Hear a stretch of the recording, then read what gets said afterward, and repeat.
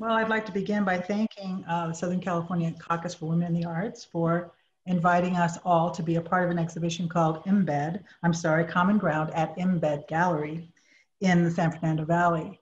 The show is very beautiful and I hope that you all will visit it. You can see it virtually or you can, by appointment, go visit the gallery itself. The exhibition, Common Ground, contains many artists, but tonight we've invited Mariona Barkus, Pilar Castillo, Naida, Osline, and Pamela J. Peters to be a part of a panel called What Inspires Artists to Create Socio-Political Images and Why Are These Images Important? So I'm very excited for tonight's conversation. I think it should be a very hot conversation because the artists that we've invited are very committed to socio-political image and have a great deal to say in their work. So what I'm going to do is I'm going to invite each one of these artists in alphabetical order to present their works through a little slideshow that I've prepared. And that way you can get to know them and get to know the images that they create. And when you go to the exhibition, whether it's virtual or by appointment at the gallery, you'll be able to recognize the artists and connect them with their work. So if you allow me a moment, I'm going to share my screen once again and start a PowerPoint presentation.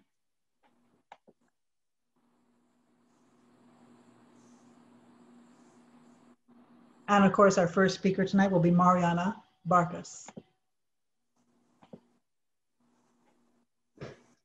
Please begin, Mariona, when it's your turn. Hi, everyone. I'm Mariona Barkus, and I cannot see the images that are going to come to on the screen. I don't see anything. Oh, I know. There's one more slide that I need to share with them first. Yeah. Thank you, Mariona. So we can just go to that. Okay. Then I can go see to that. There's one more slide that I meant to share with everyone first. Please excuse me. We're also going to be asking the artists some questions that are really, that they themselves wrote, which are very important. Can socio-political art image change culture and society? How are you able to maintain visibility as an Indigenous artist in a large city like Los Angeles? Who owns the narrative? Does one need to be clearly identified with the community that one is working with or documenting? Or can one be an ally and make work with integrity? And lastly, what is your process? Where do your ideas come from? And how do you make them an artistic reality? There you go, Mariona. Hi, everybody. I'm Mariona Barkus, and for over 40 years, I've used image and text, often laced with humor, to express social and political commentary. My ongoing illustrated history project chronicles and many important issues and some of the absurdities of contemporary American life. Human technology presents a hopeful alternative to the human downgrading that results from the rapid growth of technology without paying attention to its harmful effects. Public health crisis addresses the stranglehold the National Rifle Association has on gun control. Guns are now the third leading cause of death for children in the US. The AMA and the American Academy of Pediatrics have joined forces to overturn 20-year-old legislation that blocks gun violence research. The NRA continues lobbying to stop any gun research that could be interpreted as endorsing gun control. Next slide. Prisons for Profit looks at our burgeoning private prison industry. The US has the world's highest per capita incarceration rate, with a system that keeps more than 2.3 million people behind bars. Sadly, across America, many small towns see new prison complexes as the key to reviving a local economy because state and federal governments spend $74 billion annually on incarceration. The romance of the American road trip. The country is littered with toxic nuclear weapons waste sites, some of which the Department of Energy has opened as tourist attractions and parks. Officials claim that the still radioactive waste is safe for the public because it's entombed between thick layers of clay and rock. Local activists, however, say it's a ploy aimed at promoting public acceptance of nuclear waste as a normal part of our environment. When we consider warning people hundreds of thousands of years into the future about what's inside the Yucca Mountain nuclear dump, perhaps the only thing we can safely assume is that despite vastly different cultures and languages, they will still have our basic human bodily functions. Therefore, I suggest a giant turd sculpture as a universal warning sign. The roll of toilet paper consists of newspaper clippings about nuclear waste from 1988 to the present. Appalled by the unfolding humanitarian crisis of the border, I collage newspaper articles together into this sculpture that resembles a child, adding razor wire after I saw pictures of US soldiers unrolling razor wire at the border and heard President Trump say, "Barbed wire used properly can be a beautiful thing." A Trump administration immigration policy that is in reality child abuse. Hello, everyone. Thank you for joining us this evening. I am Pilar Castillo. My work is the Passport Project. The focus of my design practice grew into an interrogation of identity systems and visual narratives, particularly the branding of government-issued documents that perpetuate a colonized identity. Documents that are then used to exclude and by extension criminalize the undocumented. This visual interrogation had been the focus of my work when in the fall of 2018, the world witnessed a humanitarian crisis at the US-Mexico border of Central American migrants seeking refuge and asylum. We witnessed the response of the Trump administration as they greeted refugees with military force, with no conscience for the fact that the president's own family were immigrants to this land. The hypocrisy is that the US government refuses to recognize its own hand in the crisis that has impoverished Central America. So in the midst of the unfolding border crisis, I determined to make a counterfeit US passport that would then travel across borders and into Europe as part of a traveling exhibition that would introduce the Women's Salon LA Art Collective to our sister collectives in Paris and Mexico City. This was my own act of rebellion and response to the confrontation at the border. The counterfeit is designed to question the authenticity and challenge the authority of the official document. The nostalgia of colonial identity remains a narrative that is projected onto the pages of the official passport, featuring the iconic stone faces of Mount Rushmore and Lady Liberty, along with pastoral images of wildlife and the Wild West. The visual display recorded in the travel document is an aesthetic to the historical trauma inherited by people of color. Instead of romanticizing a colonial past, the counterfeit passport is a counter-narrative that recalls a history of slavery and exploitation, from reservations to cotton plantations, boarding schools and internment camps, and the ongoing abuse of migrant laborers and domestic workers. I am the daughter of a domestic worker. We are Central American, and my mother crossed the border unapologetically over 40 years ago. Many of our families still bear the scars of this journey, the shame and injustice of the crossing. The act of counterfeiting the very object that validates citizenship is in effect a declaration that we will not remain invisible, nor will we be whitewashed out of history. The counterfeit US passport is a practice in decolonizing design and interrogating government narratives to dismantle the formats in which land is claimed and people discarded. These are only a few of the spreads from the passport. It's a 28-page booklet that I handmade and copied at Kinko's and Office Depot and had a number of iterations to get to this point. Thank you. Hey, hi everyone. This is Naida Osline. This particular project, Gringatopia, was my first time actually working with video. I've been mostly a photo-based artist, working both in and out of the studio. All my work has a relationship that typically combines documentary and fiction. And formally, my work is generally pretty spare and iconic. So visually, this piece being mostly talking heads against a Black background relates to that. Originally, I thought of this piece as a multi-channel video installation, but I knew that if I were to develop an installation, if it got shown. It would at the most be up for a limited time and for a very limited audience. So for me as an artist, it's been really empowering to offer this piece directly to the public on an ongoing basis. The platform's on Vimeo, and it's got like wonderful statistics. So to sort of see a worldwide audience grow over, it's been up for a couple of years, has been really, it's been really great. I mean, exciting for me. I had a day job for about 20 years working for local government in high community contact positions. And I left that job about 10 years ago. And at the time I swore I would actually never use the word community again, because in that context, I often saw it used as a word of exclusion. It was what the community didn't want.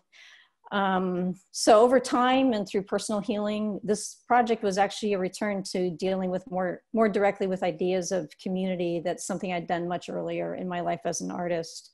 The title Gringotopia refers to a romanticized notion of being in another more perfect place. And I guess depending on how you see it, the word gringo may or may not be offensive.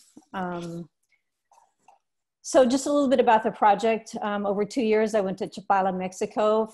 It's about an hour bus ride from Guadalajara. It's an area that attracts a lot of expats from the US and Canada. And at this point, those people are primarily retirees.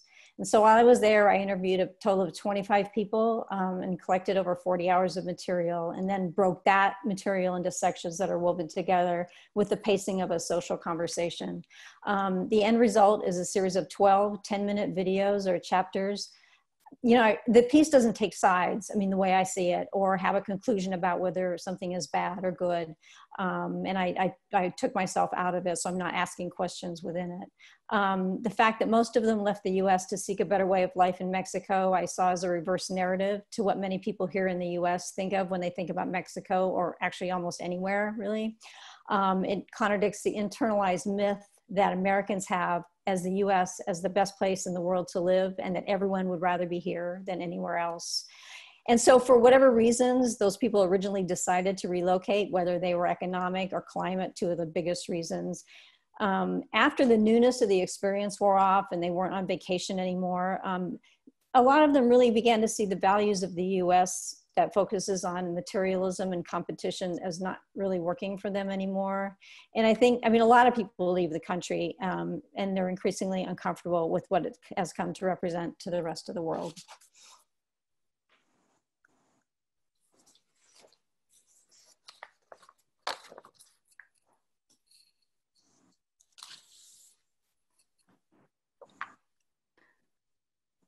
Sorry about that.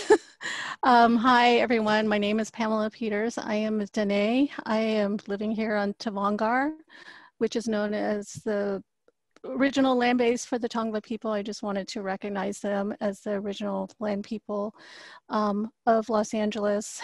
And the work that I'm going to go over is actually about, it's a series that I created back in 2014. This series gives a glimpse into the many cultures of American Indians migrating to metropolitan major cities. This one in particular was well structured by the US government. And the project was, my entire work is actually talking about the difference and the issues that we face as Native Americans living in major cities. And in this photo, it's called Interculturality. And this is a photograph I took at Union Station in Los Angeles. And this is of a young lady who is mixed. She's Lakota and Japanese. She was dressed in her regalia. And it talks about the different cultures of what we have in Los Angeles. Oh, we're going pretty fast here, sorry. This image is called Indians in the City, and it's a collection of Native Americans living in Los Angeles, California. This photo is of Cheyenne Phoenix. She is of she's Navajo and Paiute. And the series is in response to a collection of photos that Edward Curtis took, and it's done in a seplotype finish to counter what he has projected with his photography throughout the years. And going back to what I was talking about with Legacy of Exile Indian, it was, this project is a neorealism like structured of photography that I took in response to a film that I saw back in 2008. The film was made in 1961. It's called The Exiles. I can talk a little more about that when we get into our Q&A. Thank you. Hi, everybody. This is one of my new pieces. This is Linda Vallejo speaking. This is called, This is the Real Thing. And it's actually a data piece. It's a 24-inch tall Coca-Cola bottle that I painted brown, put in sort of in Indígena Americana, Mexicana imagery, etched it actually across the bottle, and filled it with 75 chocolate balls, indicating that 75% of all new jobs before 2050 will be filled by US Latinos.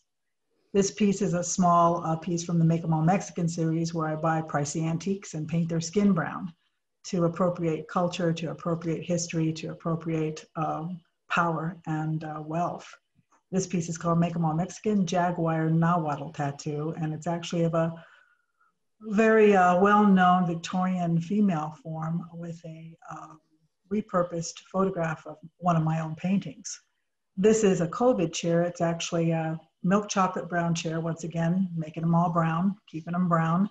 27.5% of all COVID deaths in the United States, weighted numbers, were 27.5% of all deaths were US Latinos in April 2020. And the cushion is a painted object where I draw a form, a geometric form, count the number of shapes in the form, and then paint the number of areas in that form to match the data that I'm trying to represent. This is one of my newer works. It's based on the politics of culture and the politics of power. And I'm basically talking about and asking the questions, where were the Mexican Americans, where were the Mexicans, and where were the Tejanos at the turn of the century? Were we actually a part of the making of the American culture, the wealth of America? And the answer is yes. 70,000 to 100,000 workers on the railroads between Texas and California, workers were used to build those railroads. This, I believe, is a piece of, it's another, a Greek goddess whose skin, once again, is painted brown. And now there is a data piece on her back, which is a datos sagrados object, a circular object, once again, much like the chair. And in this case, the data that's represented is that between 2010 and 2015, Latino college graduates grew by 40.6%. I've painted just about every kind of individual brown at this point, including presidents and kings and queens.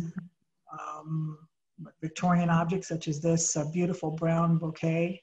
I scour antique malls and purchase things from Americana, and in that way reverse history.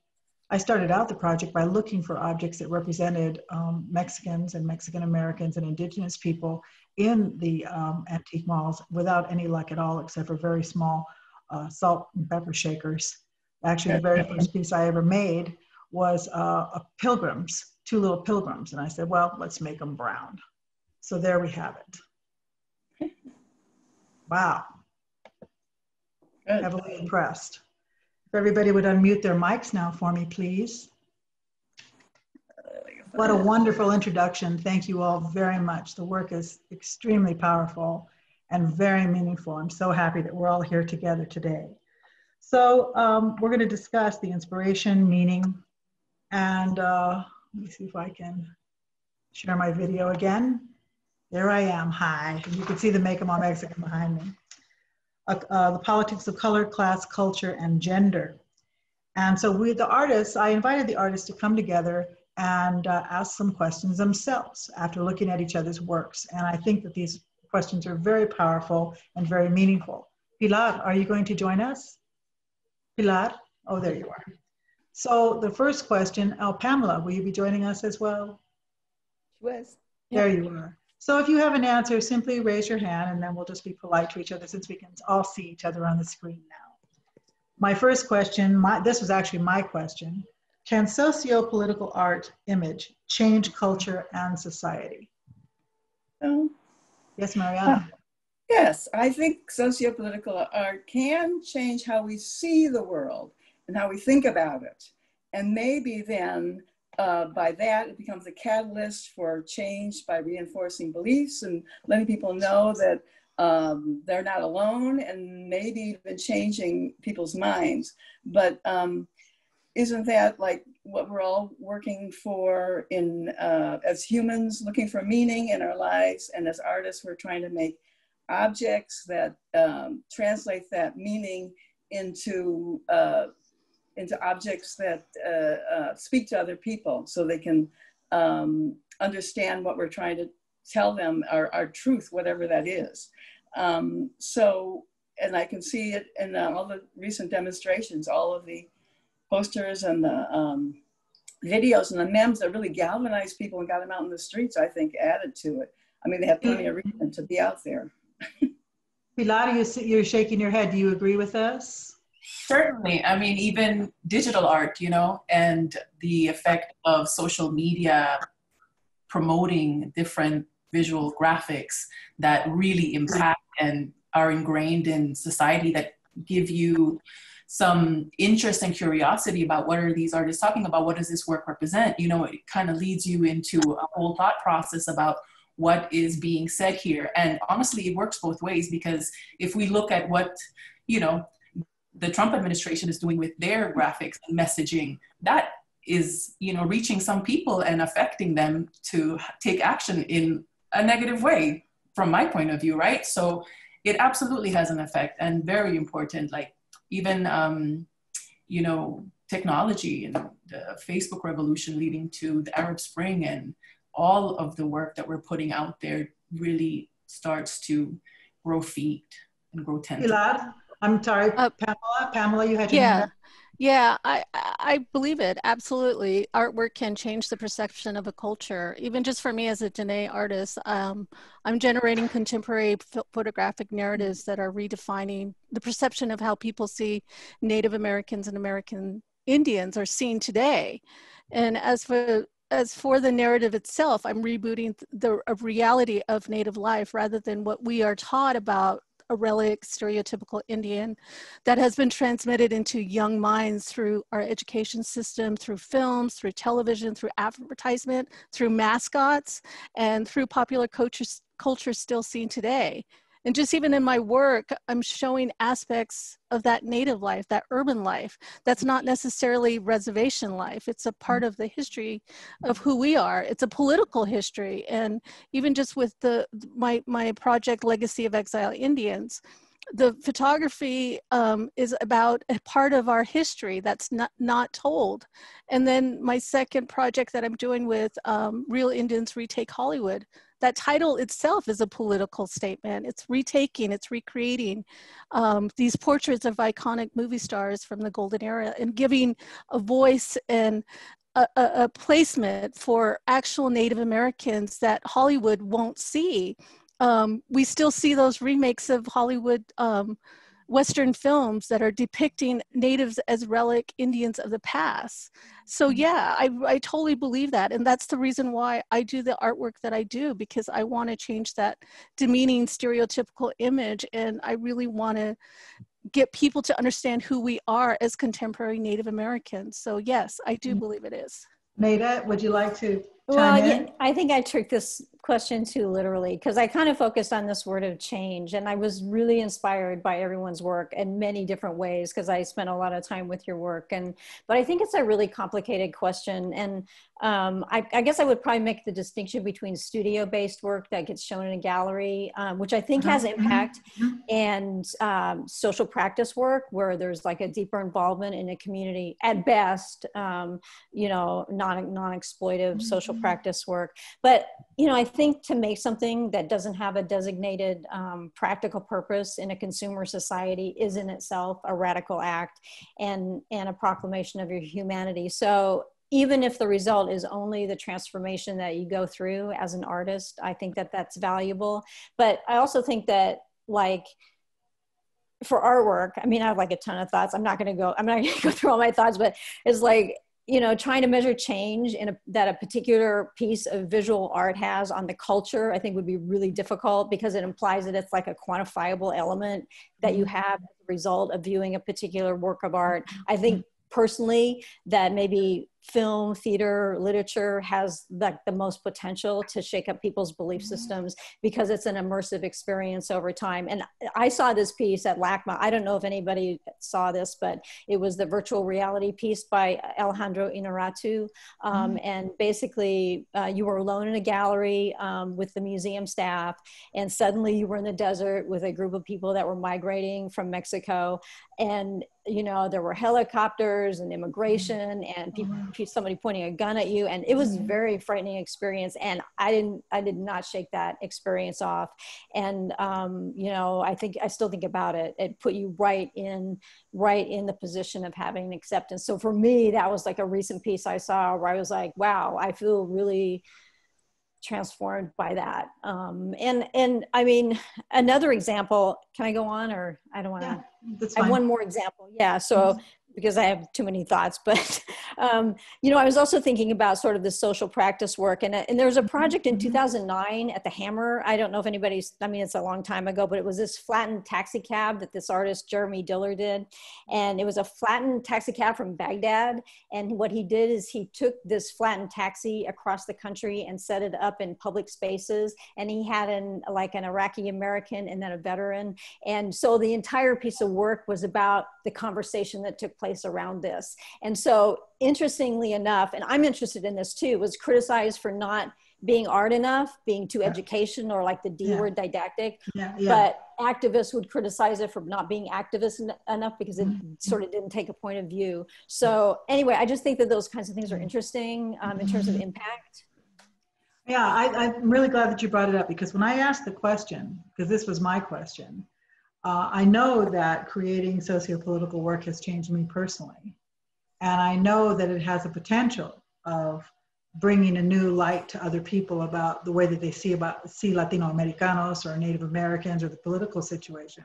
But my question really was, can it change? And that's the first word you said, Naida, was, can it change it? And then the second thought that I had also, does it really change? Because this is a difficult this is a difficult point for artists who really want to make socio-political work. Is it actually having an impact, which might be a better way to say it? And then secondly, my point was the whole bit about, and I was going to ask right now, I just wrote it down. Are you finding that curators, historians, and scholars are interested in the socio-political imagery that you're creating, which is part of the web that needs to be created to actually impact and have change? Mariona? I'd just like to speak to the idea of change. Yeah. I get emotional.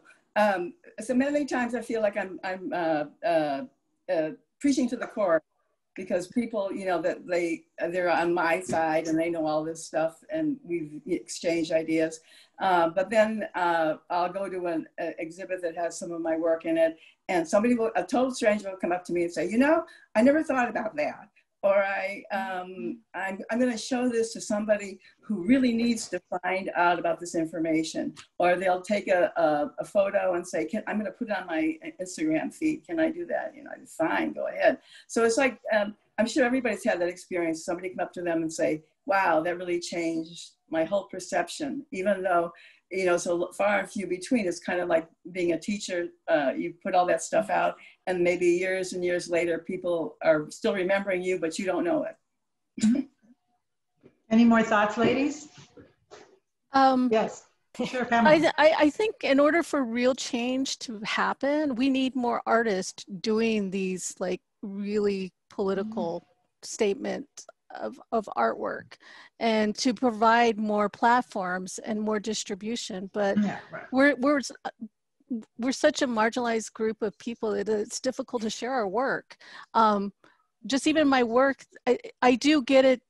It gets shared among you know, people that are really wanting to understand the psychological like experience of what Indians have gone through, but that's a small group of people. Yeah. But if we get more people that will do this kind of work, then yes, I definitely think there can be change. And if we get, you know, opportunities for more platforms to discuss this. There you go. Platforms is what I really wanted to talk about. Naida?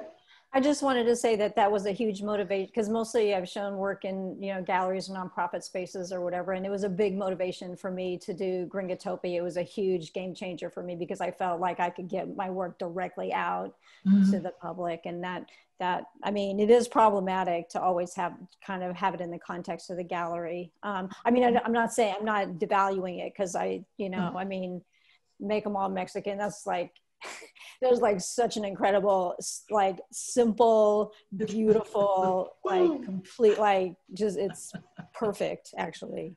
Well, so my experience has been that galleries, this has been my experience in terms of galleries, is that galleries are a business and they must sell to a collectorship.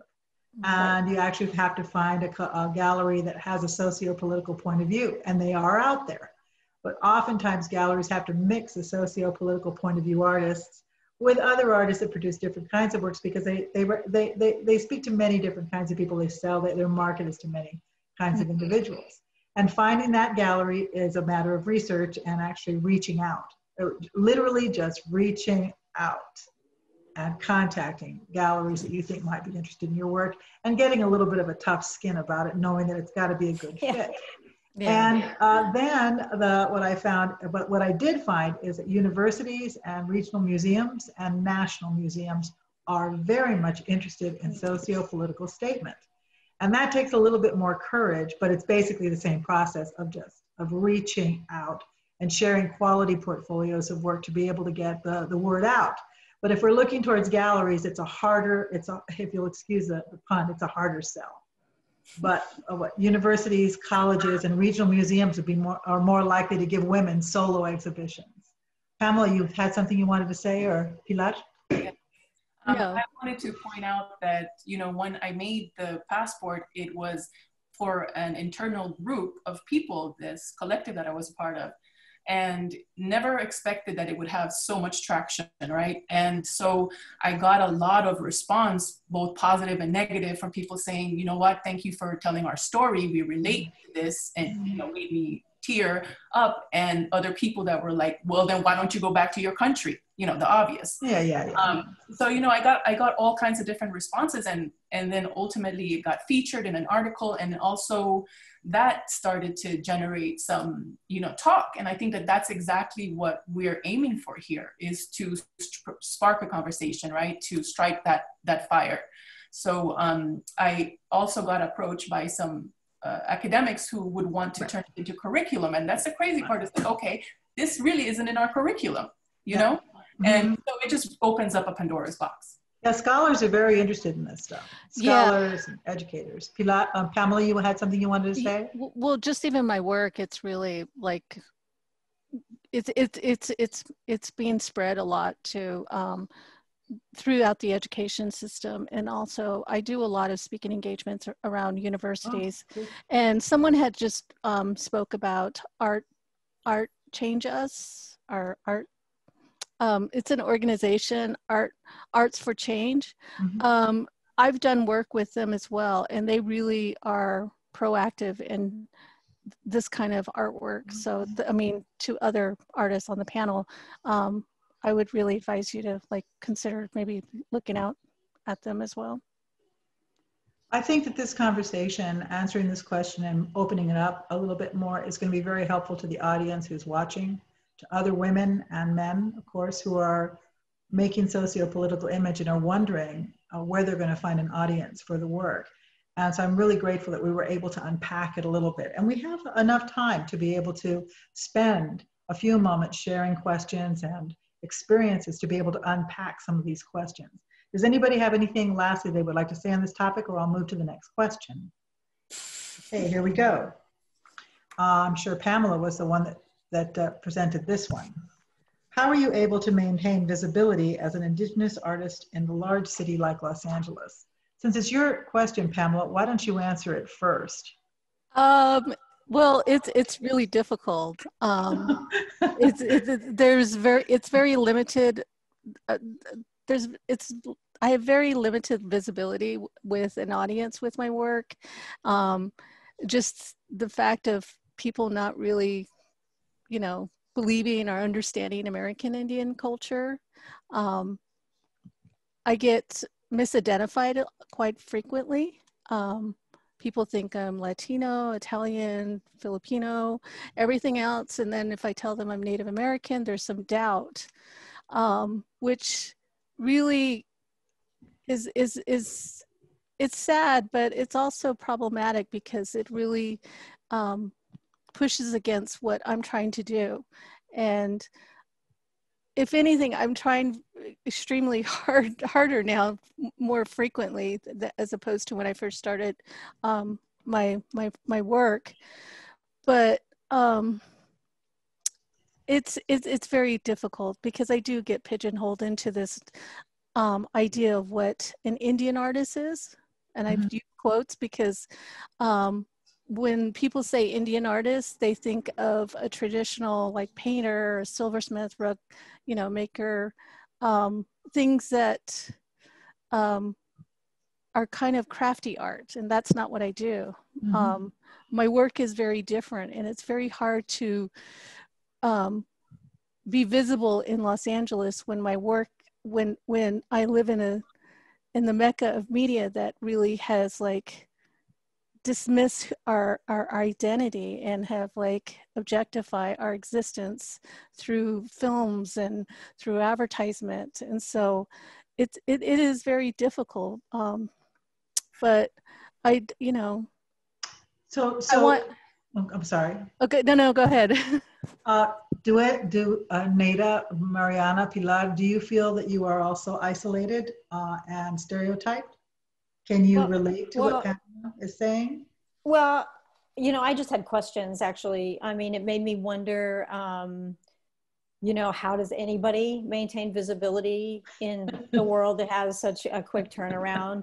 And like, what is visibility? Or like, who are you visible to? And then also, I'm like, visible as a human being. That's what I'm trying to say. But, of course, but like I go in and out of social media. Like I'm pretty much off of social media at the moment because sometimes I'll just spend like too much time on it and it would just seem really like superficial to me.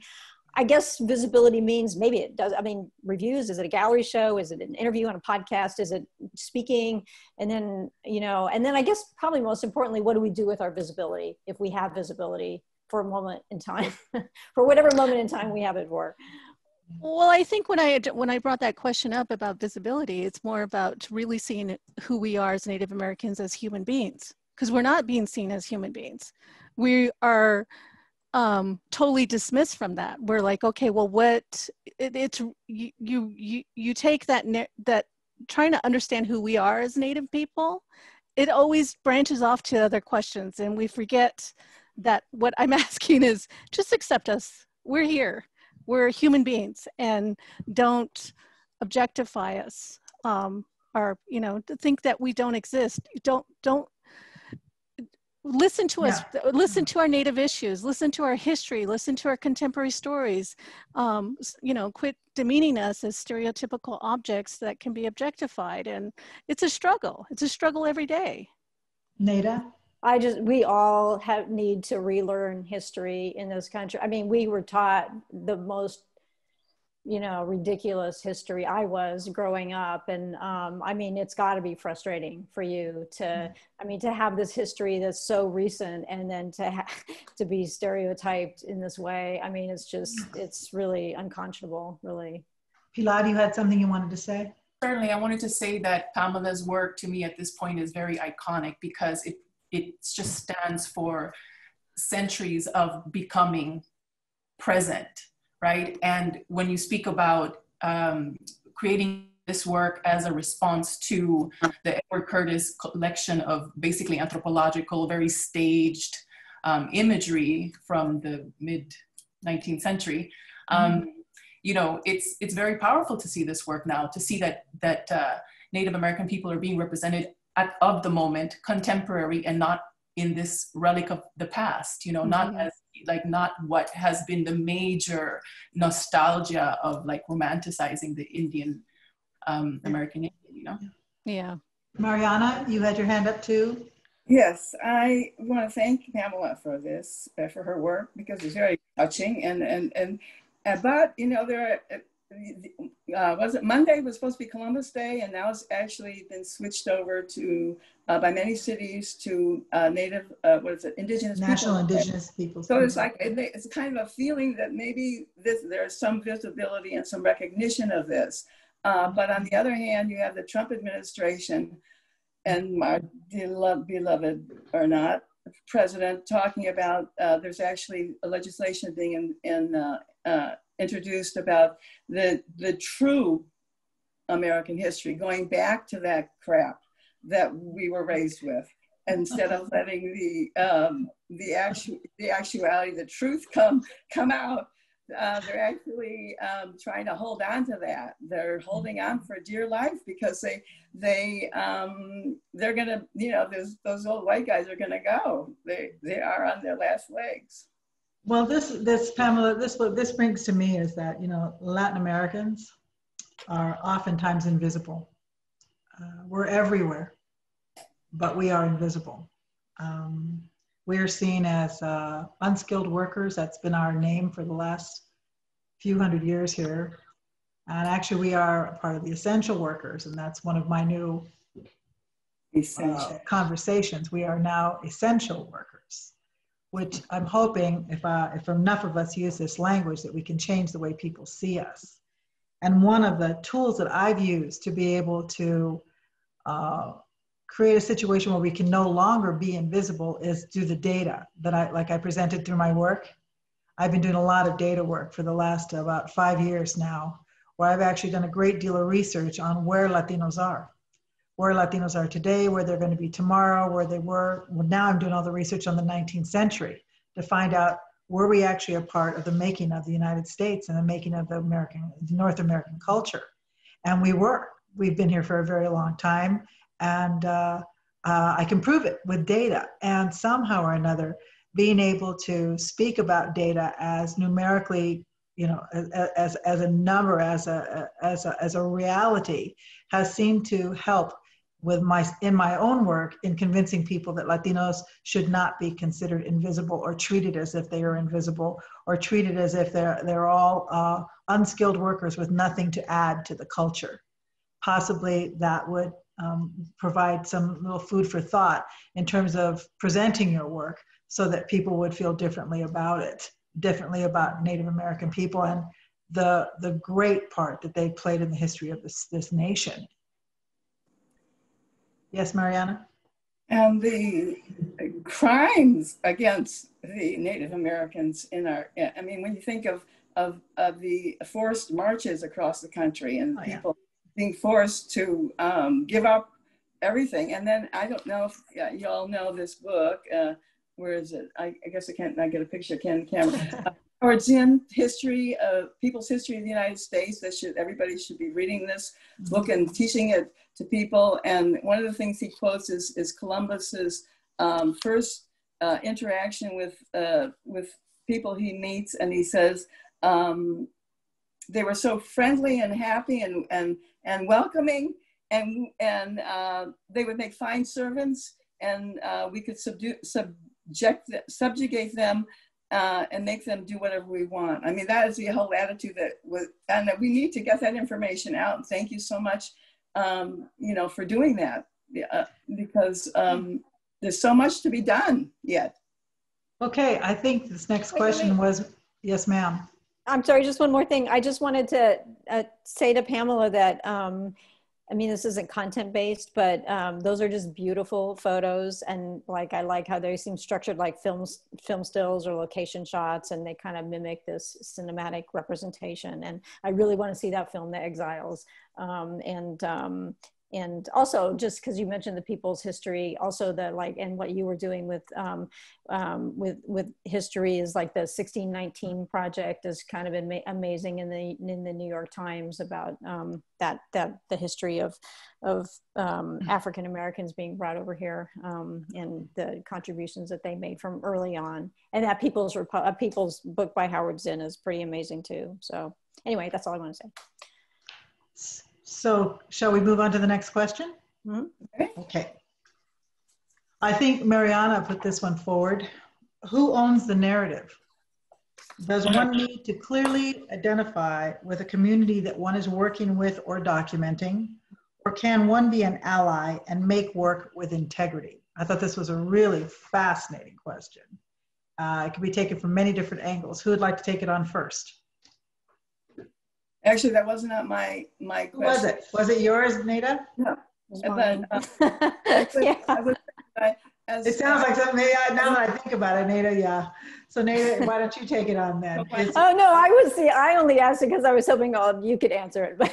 Are you grappling with this question, Naida? No, well, kind of, but I mean, I guess overall, I was thinking about, again, visual art in comparison to other media like film and literature, where there's an immersive experience over time and where people clearly embody characters that they are not. And I think that novel American, there was a lot of conversation when I asked the question around that novel American Dirt, but subsequently, like I have this whole page of thoughts, but actually today I was thinking a lot about the talk about empathy. There's been a lot of talk about empathy, and I guess I understand that that the term's become like sort of problematic or being dissected sort of academically. And I guess my feeling is like nobody really owns a narrative unless it's completely autobiographical, but it's never possible to walk in someone else's shoes. And I think that actually listening could be a form of empathy. I mean, or reading a memoir of a firsthand experience that would work better. Like now there's all this like corporate training for empathy, which I don't think recognizes that we're emotional beings and that you really need to have an emotional response to something to understand it at that level. I remember when I worked for government, we would have these sexual harassment training sessions. And it was like so funny because like afterwards, like I really didn't think say the men that were supposed to probably hear the message, like everyone like got really stiff and then they would say make these awkward comments. And like, I'm just imagining like kind of this empathy training in a corporate setting as being like that. So I guess anything that fires up your curiosity about the experience of others is a step in the right direction. So that's what I thought about today. And I don't think I'll bother with the other things. Well, it's a very fascinating question because you're really talking about appropriation. Well, right. Yeah. I think the question has so many layers to it. And for me, I can only address it the way I see it as a Native person who's been marginalized and who has continued to see appropriation consistent literally from the time I've been a child. I think narratives need to have a culture significance, needed to be held by that particular tribe. I see it now, like in the Southwest, a lot of those tribes in the last few decades have really taken a stand with controlling their stories and images. For example, with my tribe, our name, the Navajo, it's trademarked, but we don't. It's trademark where we control it and we can sue people that use it, but we don't have the manpower to impose and sue everyone that uses it.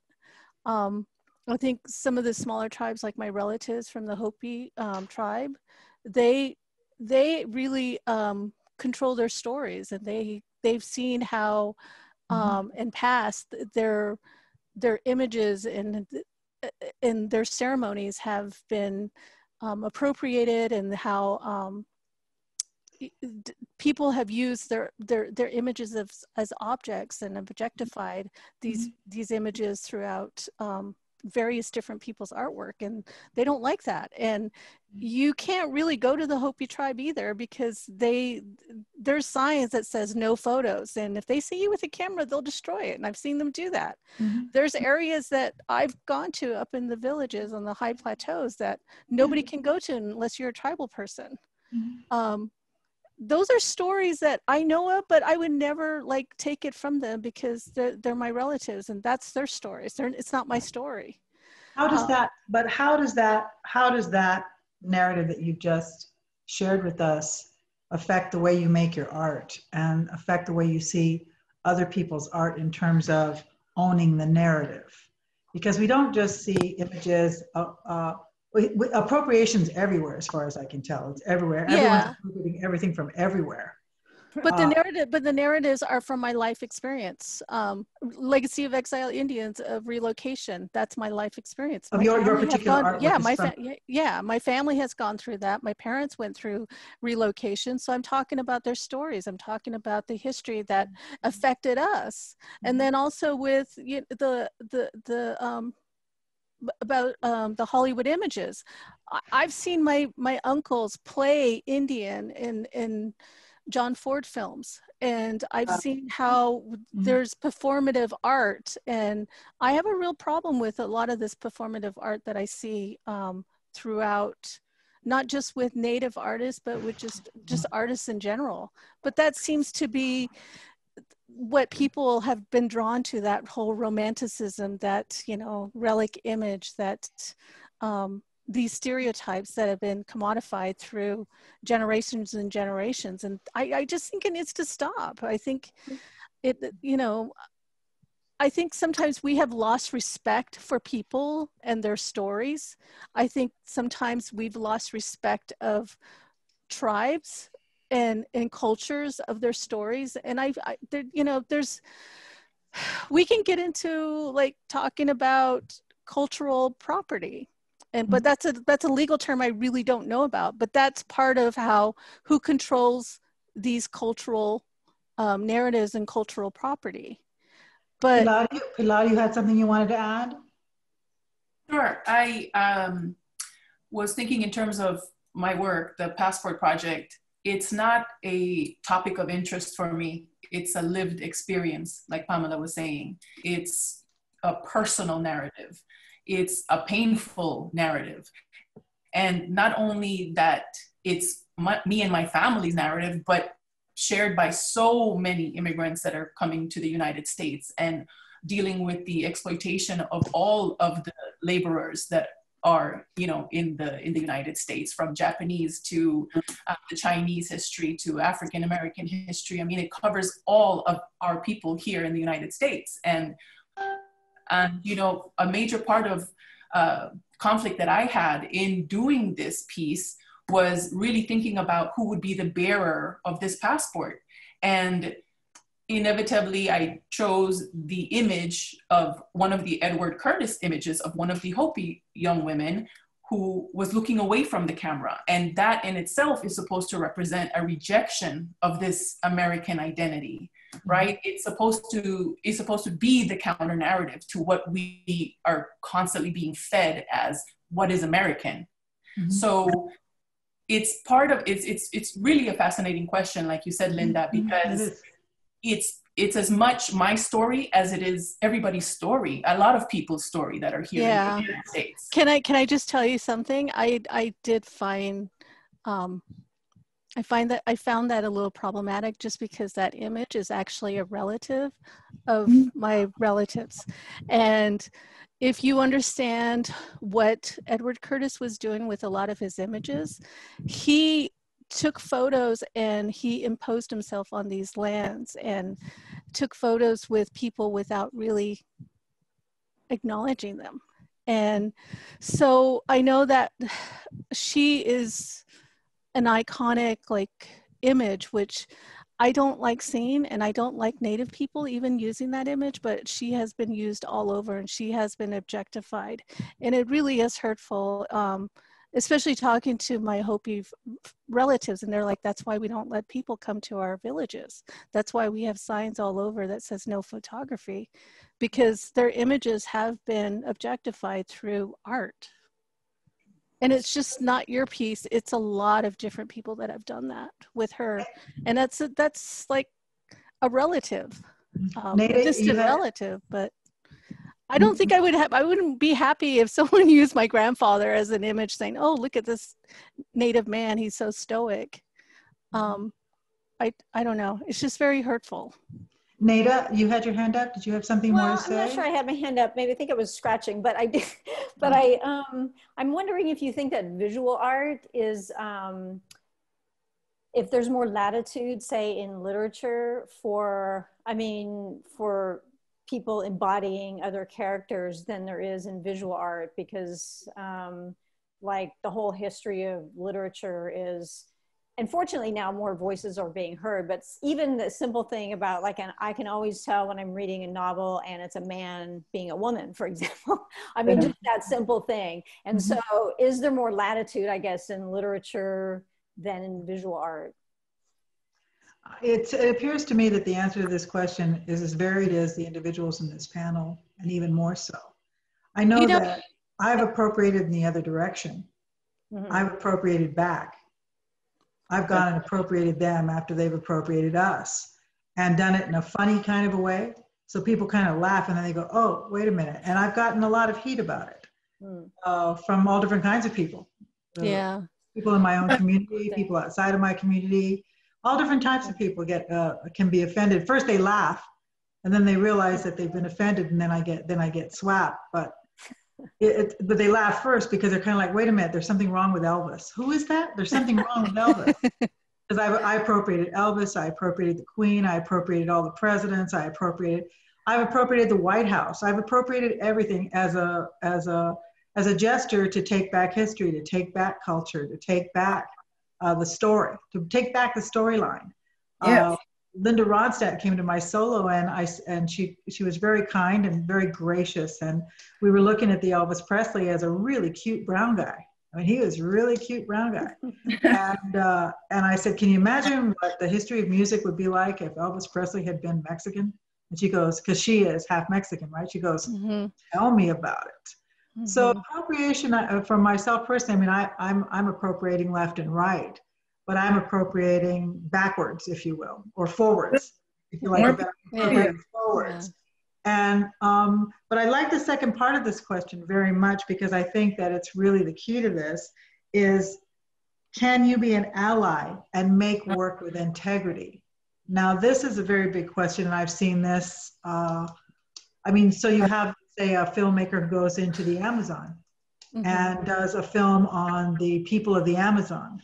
And you have any number of case scenarios where you have someone who's abusive to the people, you have someone who's respectful to the people, you have someone who's a great filmmaker who makes something that becomes like an award-winning film and suddenly draws attention to the political strife of the people. I mean, any number of scenarios are possible. But, you know, if you were an artist, would you choose to use information to make a point? And I think that's what this question is all about. Can you make that point with integrity? I mean, even Mariona is appropriating all this data. She's appropriating all this data. I'm appropriating data too. Yes? Well, I think you can if there's participation. If there's that, you know, genuine participation and working collectively together to do something. And that's where literature kind of falls down and they don't care to do that, because you want one author that wants all the attention because of their creative outlet. But their creative outlet came from someone else, but they won't offer that participation and give the, you know, credit to the people that they've worked with. They'll gather all that information and then they'll create it and then they'll sell it. And then I'd like to make another point on that as well. And that is that I've seen, this is good, right? This is a really good question. I've seen individuals that represent a specific community, right? It could be any number of communities that use that community in terms of information and inspiration and image, that don't use it with integrity, even though they are from that community. Yes, I've seen that. Yes, I have too. Yes, we all have, where you have people who are pretend to be something for the sake of an audience or for the sake of sales or this, that, the other. So that's why this question is so important. Can one be an ally and make work with integrity, whether you're inside your own community, whether it's the feminist community or the Native American or the Latino Americano, right, or the science community? Can you do that with integrity? And I think that the key word to this is integrity. Integrity, yeah. Well, and part of the integrity is also participation and working collectively. That's part of the integrity. So it can.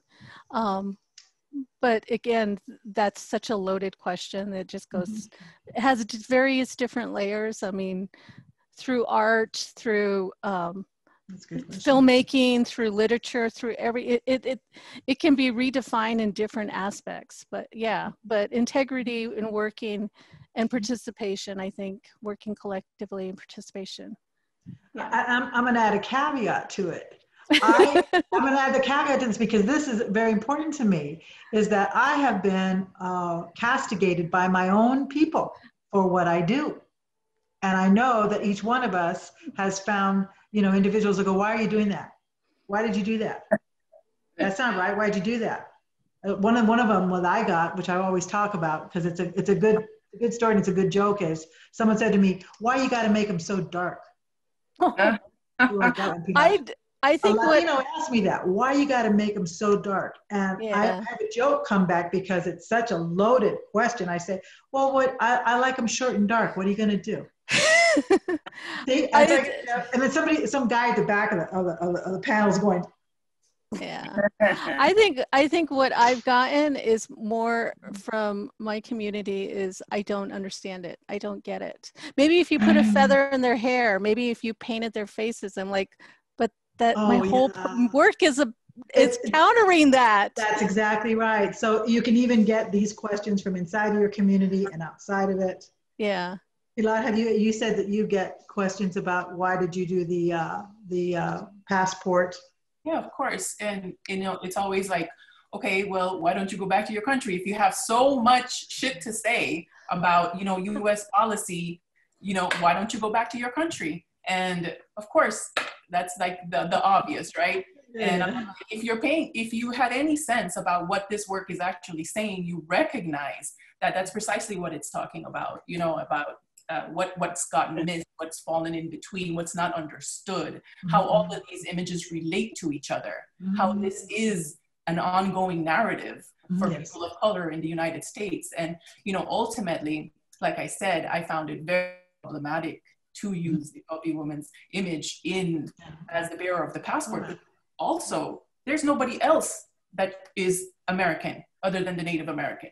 That's the real American, right? So there's nobody else that should take that place. It's a place of honor and it's a place of respect. So, I mean, the whole thing is problematic. Yeah, interesting, very interesting. Mariona, did you have something to say? Well, that question of go back to your own country, asking, whose country is this? Is the question. Also, what Native Americans. What stolen land are we on? Right, exactly. So I'm for all reparations. How can we pay back? How can we make reparations for all the people we have injured and the people who we've taken there? Here we are in the middle of the land. Give our land back. Right, exactly. Give our land back. Yes. All right. Or maybe how about kind of compensation, money to people so that they can make up for the fact that they've had all those things stolen, and that if they had been compensated early on in their history, they would be in a far better, different place than they are at this moment. And the stories of reparation would break your heart if you allowed Pamela to tell you some stories, and some of the stories that I know. If you heard about the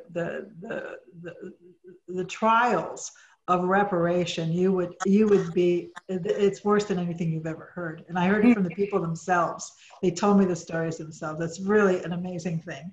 So we're doing really good. And I just want to remind our audience that we're going to do one more question, and then we're going to open up the chat for questions. And we're really hoping that this wonderful conversation will guide you in asking some good questions. So I'm going to ask one more question of the panel that they presented to me, and then I'm going to be reading your questions from the chat, and we'll continue from there. We still have about 25 minutes, ladies. We've done a very good job on the first 3 questions. Naida, were you happy with the responses to that great question of yours? Yeah, it was, yeah. I thought it was it's really helpful. Good. It's a complicated subject, and I think a scholar should take it on. That's what I think, a scholar should. Yeah. Let a scholar write about it. That's my whole thing. Let the scholars write about it. That's my whole campaign, is to get scholars to write about my work. Okay, so this last question, I think Mariona did present it. Yeah. Am I correct? What is your process? Where do your ideas come from? And how do you make them an artistic reality? So what we're talking about is artistic process. Artistic process. Would someone like to begin? Mariona, how about you? Well, since I asked that question. Yeah, I'm in awe of the whole creative process. For me, my illustrated histories are a kind of an eclectic mix of all kinds of topics, so that I'm interested in everything. So I'm always taking in, and I'm reading papers, and I'm listening to the radio, and I'm noting things and taking clippings, and then suddenly, but I put them away, but I don't do anything with them, and then suddenly I'll wake up in the morning and something will be in my head going, that's it. Or I take notes in the middle of the night in the dark, and, yeah. and I write in the dark. You have to write your letters very big, and with ideas that come to me, and I wonder, you know, like the subconscious, there's something there percolating at all times in the process. And sometimes those notes are really something in the morning when I look at them, and other times they're not. I just toss them out. But so that process is interesting for me. I mean, yes, that sounds like the quintessential artistic process, which is basically just a very big stew. And you just keep throwing things into the pot, and all of a sudden something floats to the top, and you go, oh, that's a great idea. Maybe I'll do that. Yes, exactly. Anybody else? I'll start. Oh, go ahead. My process is my life experience. I get ideas from just talking with people. I get inspired actually by other photographers. A lot of my work is really it was really inspired by this photographer called Horace Pola, who was Kiowa, and he documented members from his tribe in Oklahoma back in the 1920s to the 1990s. And Sina's work is very similar to what I'm doing, but he was a huge inspiration. And Zig Jackson, he did, you know, kind of very similar to what I'm doing with Indians in the City, but he did it up in San Francisco back in the 90s. Oh. And his photography is represented in the Library of Congress, and he was the first Native American photographer who his photography is documented there. Wendy Red. How do you get your participants to participate, Pamela? How do you find I just asked them. I've known them for years. I've lived here in the cities for over 30 years. And so a lot of them, I've seen them grow up. And there's a large Native American community here in Los Angeles that a lot of people don't know about. And I used to work at the Southern California Indian Center. I work at UCLA and the American Indian Studies Center. So I'm always around Native people. So I listen to them and I hear them. I build relationships with them, and they're part of my stories. And I want people to see us and hear us and see us in these like dignified ways, and see that we are creative, that we have stories of living here in the city as opposed to on the plains. But yeah, there's so many different photographers that really inspire me. And I love the black and white photography, which is what Zig Jackson did. There's quite a few Native photographers that I've just really admired and learned about. And Will Wilson, he works with an old-fashioned large format camera, and his work is phenomenal. He's from my tribe. Mercedes Dorame, she's Tongva, and she documents about her tribe here in Los Angeles. And it's just the desire to produce, you know, results that I feel like can change the perception of how people see us. And so that's kind of my process, is really, I want change, and I want to share, you know, contemporary stories. Naida.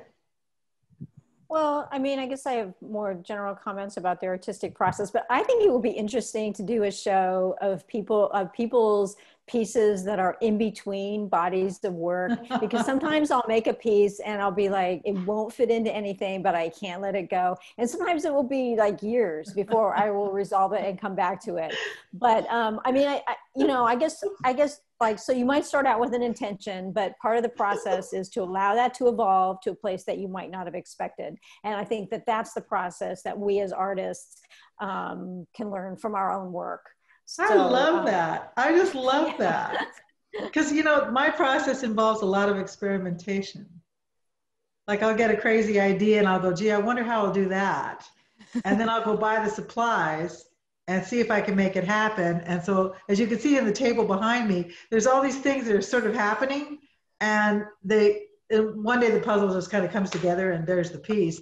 And so it's always this half-done stuff all over the place. And those sometimes aren't your best pieces, those weird in-between pieces, but they're like the most inspiring kinds of things. I mean, sometimes I feel that in terms of my process, that the space in between is the space I like as an artist the best. Right, I agree. But my friend calls it the becoming. The becoming, where you're creating. It's the creative space in between. That's the most fun in terms of being an artist, because to finalize an object and to put the last little dot on it and to make sure that it's perfectly cut, or all this stuff is, you know, all that technical stuff isn't so much fun. Whereas the conceptual part, the birth of an idea, the idea, yeah, the becoming, and I really like that word a lot. And I enjoy. A lot of artists are afraid of the becoming, so they can't change their object. Their object is always the same, because they're afraid of the becoming, because it's actually a void. It's like a void. You can feel like weightless. But I love it there. I just love it there. I love the becoming. Me too. I liked in your statement how you talked about how the brown dot pieces being very strenuous. I thought that was kind of an interesting, like, once you've sort of decided what to do, how kind of strenuous. Well, there I am dotting tens of thousands of dots by hand on these pieces. It was just insane. Yeah.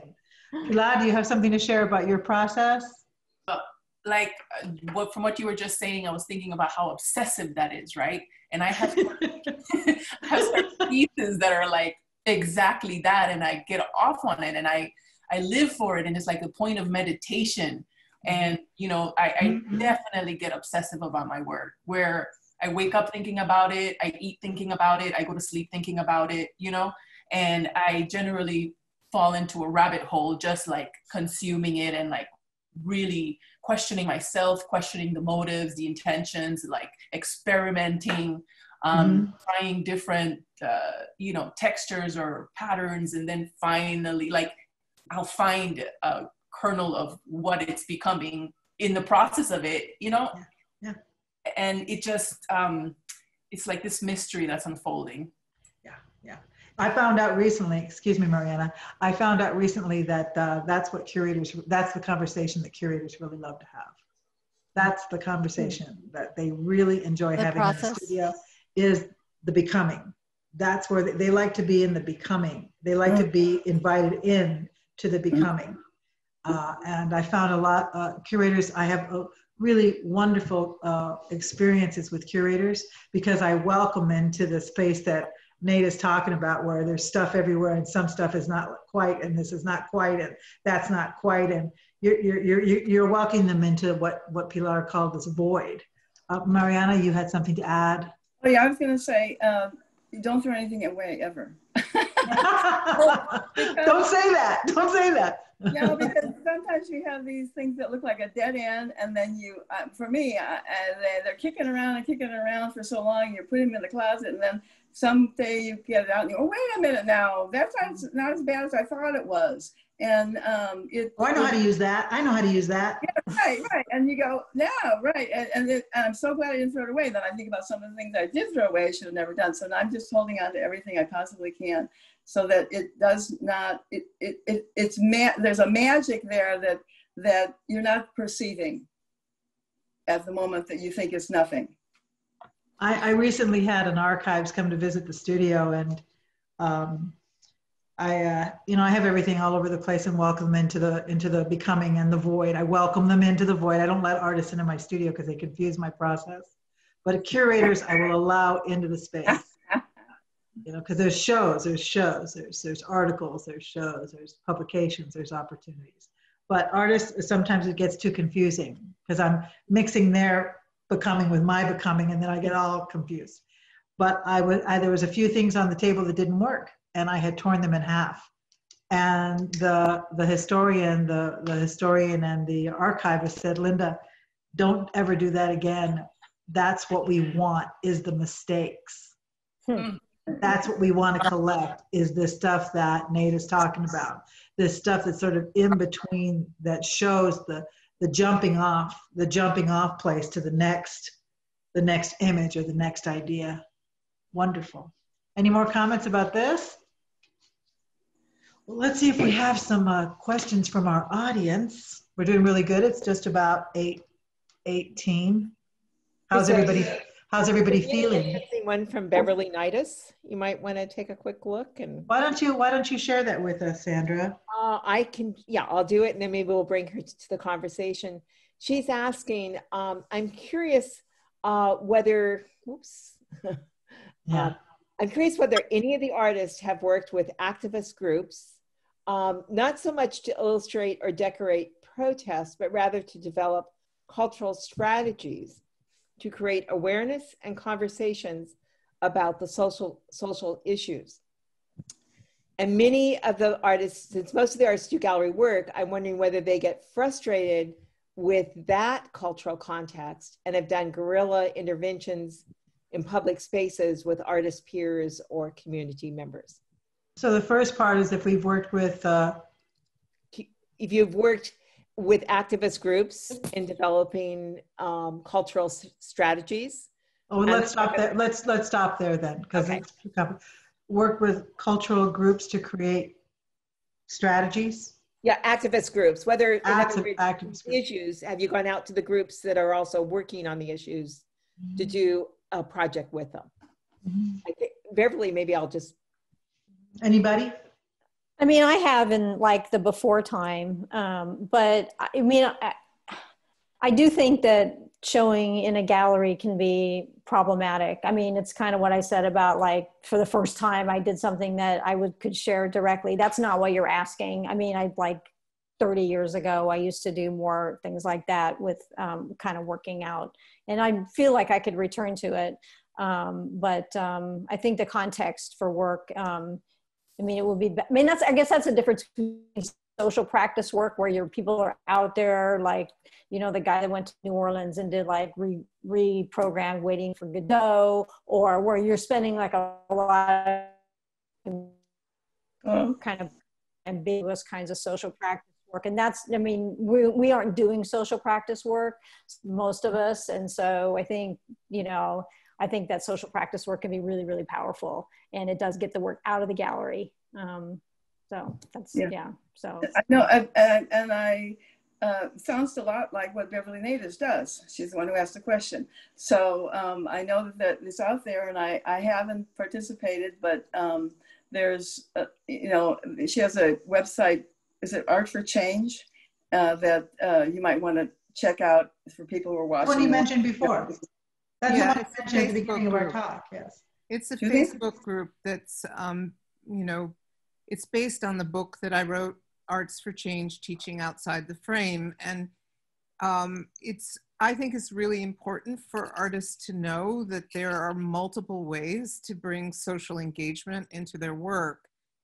There's nothing wrong with using the gallery as a context to find an audience, but I, at some point earlier in my career, got frustrated with that being the only venue where I was able to reach people, because it was a limited space, and started making work in the street and working collaboratively. So I was just curious whether any of the artists here had that same experience, where I'm not finding the audience I want and need in the gallery.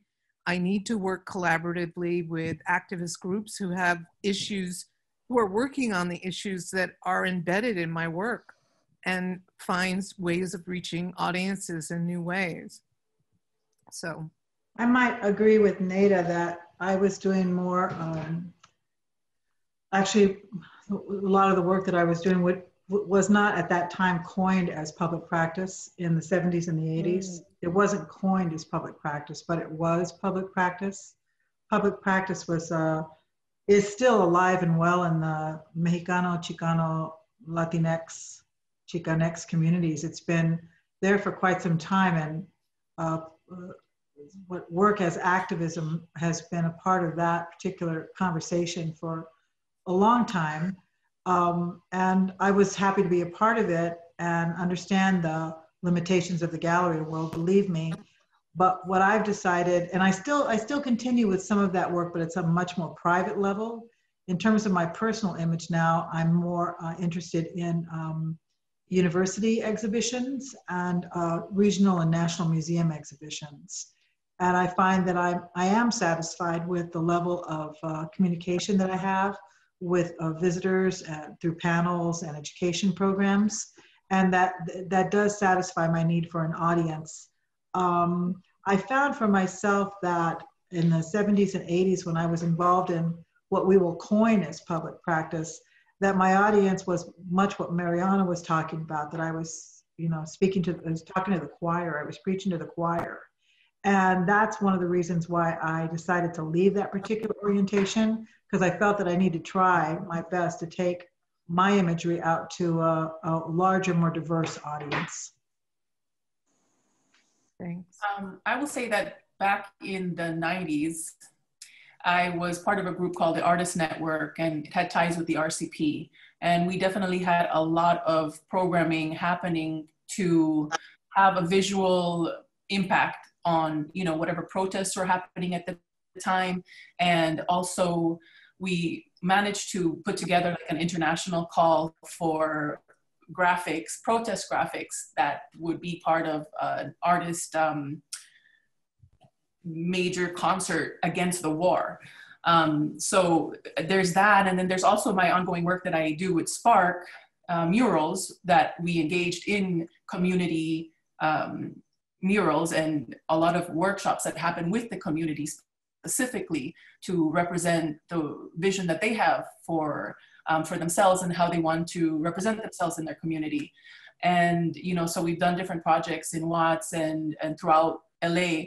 And also I think it was 2019, last year, that we had we created so much artwork, from screen printing to painting on parachutes, that became a part of the Teachers Union March in downtown LA, which was incredible.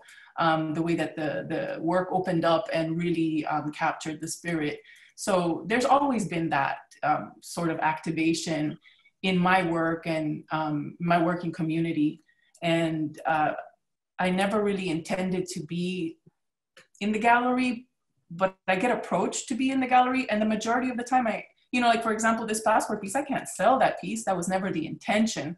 Like I said, it was never even the intention for it to go viral and go public in that way, So it's interesting how things evolve.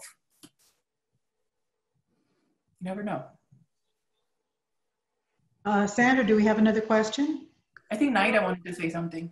Oh, no, Naida. Well, I just wanted to say that kind of adding the word art to social and political can complicate things, because in order to be considered art, it usually has to conform to the rules of like art history or context. And so like social and political sort of, I guess political or social practice can kind of be in this artistic like purgatory where it's not quite this, it's not quite that. So, I think it's very super valuable. There's some amazing projects, but I think you have to decide as an artist, what your path is, and it could change. But I think I guess my point was putting the word art next to social and political makes it like this really complicated practice, I think, on some level. I'm finding that it's changing. I'm finding very strongly that it's changing very quickly. And the reason why I say it is because there's been a great deal of interest in my work. And I find that there's a lot of scholars and curators who are interested in bringing these kinds of conversations to their institutions, because it really helps to engage audiences on different levels. And I'm hoping that this trend will continue. that there is an interest in the shift where art can be combined with socio-political, where art can be combined with cultural, which is another, that the politics of culture is a whole other thing as well. But I'm very hopeful. It's always I think I feel like it's always been, you know, it's only that like what part of what you're saying is that it's not recognized by the art world, but just because it's not recognized by the art world doesn't mean that it doesn't exist. Oh, you know? no, I'm not saying, yeah, I'm not on that side either. I'm just saying that, you know, yeah, that it's it seems to be a gray area. I mean, people, well, yeah, it's, it seems really complicated to me, but I'm a big fan of really deep social practice work. You know, I think that people that go out and make whether they're seemingly too didactic or more ambiguous, fun, kind of playful things like the group that went and did the airport out in Nevada, or I mean, it's, you know, I mean, where it was like sort of this weird ambiguous kind of thing. I can't remember the name, or like, you know, like the yes men that go into communities and make, I mean, that's powerful work. So I'm not on that side of galleries, but I'm just saying that because they're basically retail stores. So I'm just saying that it's, you know, it's complicated, I guess, for an individual artist, and you have to make a living too as an artist. You know, all this stuff takes like money to do. So yeah. I think we have another question from another audience member, Sandra. Yeah, there was an earlier question from Gabriel Ortiz, and he's asked, is it categorically bad for a white person to use a tomahawk or a war bonnet in art? Isn't it conceivable that that could be used in a way that could benefit Native American community? I like the way he uses the word categorically. He wants a definitive answer here, and I don't know. No, just don't do it. Just don't do it, please. You know, there's even something worse, Pamela. It's when they make one. It's not the real one, but they make one. It's nothing like the real one, and then they broadcast misinformation on top of appropriation. Yeah. I think just going back to the last question for me, I'm being Native American is political. We're basically, you know, in the past we were defined as political prisoners of the United States, of this white patriarch society. For me, I come from a sovereign nation, so I use my sovereign ability to do the artwork. So I think I can't not do work that's not political. My whole life is around political and policies that has, you know, the government has defined me as. So I guess as an artist, I am always going to be a political artist, but that's just for me. That's how I do the work that I do. And it's always going to be political. I do sit, you know, I've protested at, you know, Standing Rock. I protested against the mascots. You know, I've helped with, you know, part of, you know, helping with Los Angeles, you know, bringing Indigenous Peoples Day to fruition. I've helped with, you know, people really advocating land acknowledgement by cities, and it's ongoing. I think with all the work that I'm doing, it's always going to be political in my eyes, and I think in people that see my work, it is going to be political. Yeah. So. Thank you, Sandra. I think there was another question still from. I'm not sure that there is. I saw one. Go ahead and ask it if you spot. I think it was Sheila. I think it was Sheila Pinkel. Okay. Asked, do you think that the ability to Zoom? Oh, it's right here. Yes.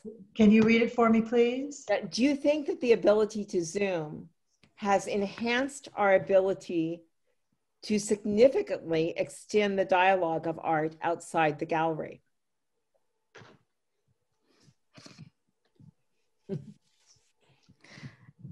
I think so. I think, you're getting a different kind of audience. You're getting, you know, people from other states. I think I just saw someone that was tuning in from Wisconsin. I have 3 of my friends that are, you know, from Montana, Nevada, that are able to see and view different people's work. I think it gives a larger audience and new audience to really understand your work. That's, I mean, that's what I've seen through a lot of the Zoom events, and I participated in a lot of Zoom events that I normally wouldn't know about or go to because they were somewhere else. More comments? I'm a Zoom virgin, so this is my first large panel, and I have Zoomed with friends. So yeah, I think there's a potential there that we can all take advantage of. Yeah, how are you experiencing it, Pilar? Are you enjoying Zoom? I hate Zoom. Why do you hate Zoom? You know, I think to answer the question, it's yes. This is the reason that we're here, right? It does open up the possibilities for other people across to join in, you know, and that's really cool. But nothing beats the exchange of having a warm conversation, of having an in-person conversation, of being able to look at you in the present in your eyes and, you know, talk to you after this panel is over, Pamela, to like get some understanding and reasoning, you know what I mean? Like nothing will replace that. So. Exactly. And yeah, that person-to-person contact, so that when you're talking about your work and you're looking out and seeing people and they're nodding or they're making faces at you, and then you can respond to it. And there's a real sense of community and to be able to be with another person, to be a group with people. Of course, we haven't been with people for so long with this pandemic and everything, but I think that Zoom is a good tool, but I agree with Pilar. I really like to be with in a space with people. Well, hopefully in a very short time, we'll be able to be together in a place together and, you know, be able to see each other for real. But I think that I wanted to thank each of you for joining us tonight, because I believe our conversation was very interesting and provocative. Thank you for being so transparent and so sharing with the audience. We brought up a lot of really great questions that need to be asked and need to be answered. And I'm hoping that this will encourage our audience to come out to the gallery by appointment and to see the work and know you and know your face and know your work when they do go visit, and know something about what you're doing and why and how you do it. So Sandra, you want to say goodnight? Well, and Suvan, why don't you show your face and share that our partnership. We really, really want to thank these artists. I mean, in some ways, this exhibition was built by Zoom. The conversations we had with almost every person that participated really happened in this way. And just to hear the richness of your sharing and you know, I want to allow Suvan to close this out because she's the one that really is the most articulate about the premise. But I will say that the exhibition itself has 2 overtly community pieces in it that involved together almost 100 artists that were brought into the gallery space. There's other work, including many of your own pieces. You know, I think of Pamela, you know, a photographer. You have a team. You're working with other people always. Kim Abeles with her Shared Skies. So anyway, there's no way this exhibition, Common Ground, could happen, I believe, as an individual show. It needed to be a group and spark a conversation. But Suvan, why don't you close us out and say thank you to. I just want to thank everybody who's on the panel, and a very large thank you to Linda. This was absolutely marvelous, beautifully pulled together. The conversation was rich, it was layered, it was the kind of conversation I was hoping for. Part of the reason I wanted to do Common Ground wasn't just to create an exhibition with art tucked away in a gallery, but literally so we could get artists together to discuss the issues that are in our hearts. And this is a really important time. this is a really difficult, sweaty time that we're all living through right now. And I think that's wonderful because, you know, I keep thinking of it as a growth spurt. Something is happening. Something is, you know, and when I look around and I see what people are pushing for in their lives, both directions, this is the kind of movement that change comes out of. And I get very hopeful. So this panel discussion was part of dear and deep into my heart. So thank you so much, every one of you. And thank everybody who attended. We had a lot of attendees, and from the comments that are on the chat, you guys knocked it out of the park. Thank you.